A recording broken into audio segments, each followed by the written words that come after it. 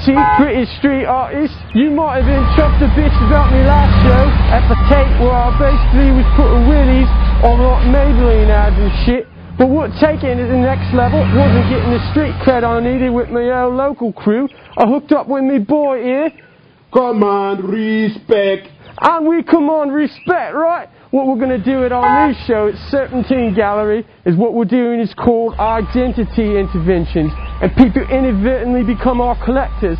What I'm doing for my boy here, Command respect. I'm rifling through people's posts and I'm taking their like credit card numbers and whatnot and their identities, and what we're doing is we're going to errands and stuff and going on shopping sprees, and when these collectors show up at the Serpentine Gallery, they're going to realise that they've landed it and it's their lucky day. They've become our collectors, and that's real street art.